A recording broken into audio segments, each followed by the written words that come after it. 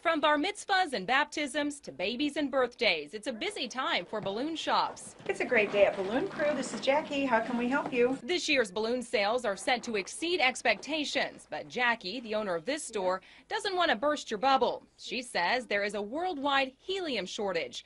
There are only 15 places around the globe where helium is extracted, and they only have so much capacity. If a pipeline goes down, if there's a problem with production, it puts a glitch in everything, and then you see that, gee, we're going to raise the price, or gee, there's a shortage. Much of the helium supply doesn't go to the party industry. In fact, most of it is used for more serious purposes like MRIs. The medical community uses it, welding, even the military uses it. And so the bad news is our industry is at the bottom of the list. What does this mean for the average consumer? You're probably going to have to dig a little deeper in your pocketbook next time you buy balloons.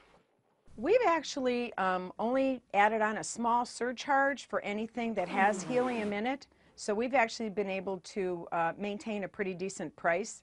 Some people I've heard, I talked to a gentleman in Columbus who has a balloon company, and he said his price doubled. If you want to make sure you have balloons at your next bash, Jackie says place your order well in advance. And if you're looking for a way to cut costs, we also do balloons where they are about 60% helium and 40% air for people who don't need them to last very long. Dina Silk, 2 News works for you.